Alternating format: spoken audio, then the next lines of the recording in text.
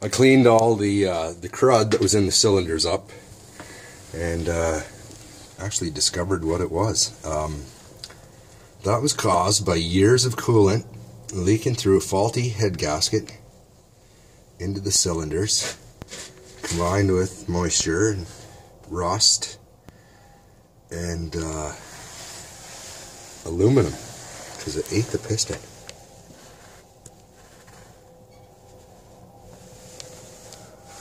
Okay, so starting, number one was my cleanest.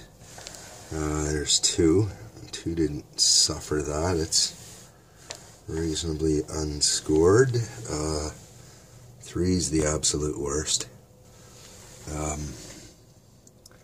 Here's four. Four didn't suffer from coolant, but here's five. Five's pretty pitted in the top, so I'd say five got quite a bit. And there's six. Trying to move around so you can see down the hole. Some pitting down there too. Of course, it's the toughest to get to. That's why it's the least clean.